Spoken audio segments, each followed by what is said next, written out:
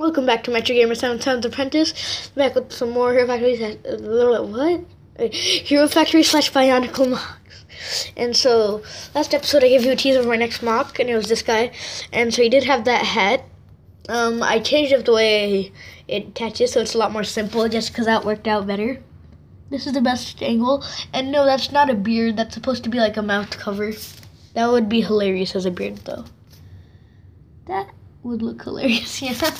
Okay, but I just copped out just because this was the best way to get a good angle and it wasn't flopping about. I just copped out and attached it like from the spec thing. But this also does have one pro that I will, well actually no, it has a few pros that I will get into later. So I have two mocks today, so I'm gonna save the best one for the last.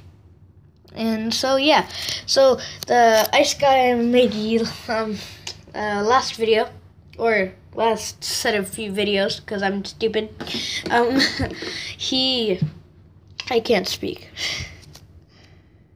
At the end, I gave a terrible explanation of like the story behind it, and I'll get into that back part later. And it's the story behind it, and so I said that.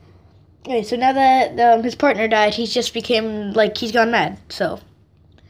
This is him. He's like so now he's like a bounty hunter dude. He just lost all grip of reality. He's ruthless. So, yeah. So, let's talk about the build now. So, obviously, I really like how I use that piece, and it is the only gunmetal gray major, like, I think, that I know of. Probably, yeah, I'm pretty sure it's the only gunmetal gray piece on this whole build, but I still like love the shape that it makes, and I think it's a really cool idea. And then, so I have all of these pieces. I did introduce blue into his color scheme, so he has a few blue panels, few white, mostly white panels still though. He has the same mask, which I'll get into in a second, and then I replaced the white Hero Factory breakout chest piece with the brain attack chest piece, just because I thought it was better over here. So instead of having the shield as weapons, they're just part of his arms now. I just decided to do that, and just because now that, like, the main problem with doing this is that his arm is exposed and it looks really spindly, so that's why I used the trans blue over there, just to make it feel like I actually cared.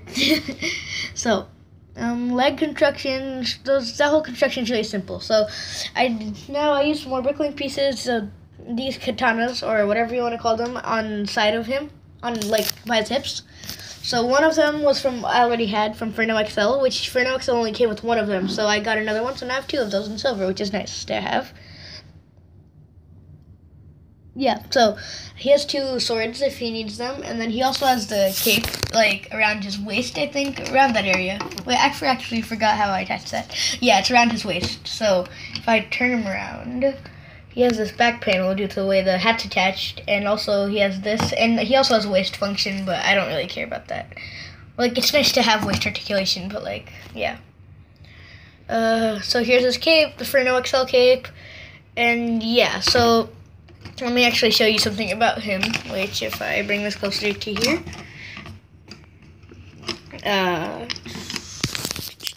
So if we take off his chest piece, you can see how this is attached. I really don't like the side view of his chest, because side profile of his chest, which I'll get into in a second. So this piece, you don't have to take this whole assembly off, just that one armor add-on. So if we do that, then just put this back in here, which I will.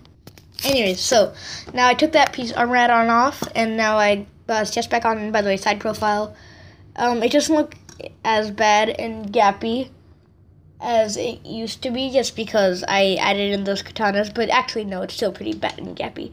And as you can see, I have his legs like bent forward, just to fill out this giant hole over here. Like, this is how it looks like if you would normally do it. And this whole front piece is just hanging like miles in front of his actual legs, so that's annoying, but whatever, what you gonna do. So if we can turn him around, and you don't want all of his like things, you can attach this here. And a pro of having his hat on a ball joint is you can also, because it's on 60-bit ball joints, you can rotate it around and he'll have his hat on his back. Okay, so here he is from the front without the thing on it, and he looks fine. He's not like amazing. He's pretty cool. So as you can see on for his head, he used the same head as I said because they're the same character. So actually should. So that's it. He does have a weird physique, at least in person, and I think part of the reason is the torso is a bit lower, so that you can have the mouth cover. And because of the mouth cover, there's another plate around his neck, so it gives him a lot more bulkier of a neck. Okay, so let's take a look at him with that. Never mind, you'll see. So here he is with his blades. He looks pretty cool. Yeah, I kind of imagine him as like a bounty hunter. So like, yeah. Okay, so this figure's pretty cool, but I have something that I think is cooler. This guy's so cool. Boom. So let's take a look at his head first. Hey, so his head is a combination of custom-ish and a mask. So he has a mask, but attached to it, his head has to move like this because the way it's made, it's attached to this part, this whole assembly, and it's also attached to that bone. So yeah, this is him, and I love how so I really like what I do with the chest, and this was kind of inspired by one of the last mocs. So from another video before, like I think my last big showcase. So he has this black tire in the center of him, and then he has these shoulder pads. He also has a ton of armor around his chest. He has shoulder pads which go down. Main color scheme is a bit of black, obviously, as given with CCBS. Gunmetal gray, trans orange, and red. So he does have a custom hand, sort of, yeah. So he does have this small hand in black. So let's lay him down.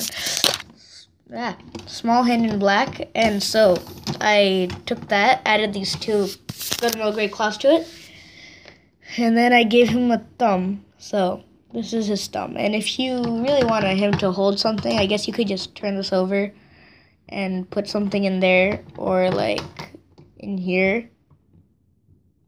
Or actually, you could put something in here, this pinhole, and have it as thumb, like, I don't know, wrap around it, but it wouldn't look very good. Well, actually, no, I haven't tried it, and I don't plan on trying it. How would this look? No. Actually, can he make a fist? Let's see on camera now. You're seeing it here. No, he cannot make a fist. No. Okay, so, look at his body construction. So he has two bodies connected together. So one's a wide torso and one's a thin torso. Yeah, thin torso. So I have the wide torso this is where his arms connect. Yeah, move that down. So I have this armor piece over here and on his knees. Yeah, that. Okay, I don't know why I said that so much. Okay, so that's where his head's attached, and then over here, I can't put armor here because of the tire, and I don't have that one piece. I can't, damn it. Okay, so I had these pieces. I really like the way this came out because these fill in this, like, go with the rounded shape really nicely. Is that a proper thing to say? I think that is. Anyway, so I covered these ball joints just by plugging in hands. So I guess very creative. Okay, but like whatever. So I used the chest part, like the chest ball joint, to attach this piece, and then I got this piece as like a skirt where I attached that to the head ball joint. And then for where the arms normally go on the small torsos, I attached his legs. So let's get into his legs. So top of his leg, alright, so his upper half of his legs are just basic stuff. Two of the shortest length of upper body joints, upper limb joints. So one has these chest pieces on it, And then another has these kneecaps with trans orange and armor. And then over here, I got these giant red limbs. I think this is the longest CCBS limb. And then I attached this red piece to it. And then I had this Bigfoot with claws on it. And yeah. So I really like this guy. I think he's pretty cool. And I'm going to destroy him. So let's get into the last part of this video. If you could see my room right now, it would be a mess with Legos all over everywhere. So, yeah, so I'm trying to sort my Hero Factory things. So here are all the drawers which I took out. So I'm about to sort them after this video. That's why I made this thing, so I could just store those guys. That's basically why I make all of my videos, which isn't a very good motivation. So actually, one of these big drawers I have out in the Lego place because I'm currently putting pieces into it. But yeah, so I got this storage unit. Here's it next to my hand, but I have like a little person hand, so it doesn't really matter for most people. So it has like 20 of those small drawers and then 6 of these big drawers. So I might not have enough big drawers, but whatever. I'll put in what I can. And I won't be able to fit everything in here. For example, these pieces. Yeah, no way. These are too big. Like, these are massive. Anyways, but aside from that, I have pretty much enough space for everything. Well, not everything, actually. I probably won't even have. But, like, for most of the important stuff. So, I'll just give you an example of what I'm doing. If I look in this top drawer, it's stuck. That's what it is.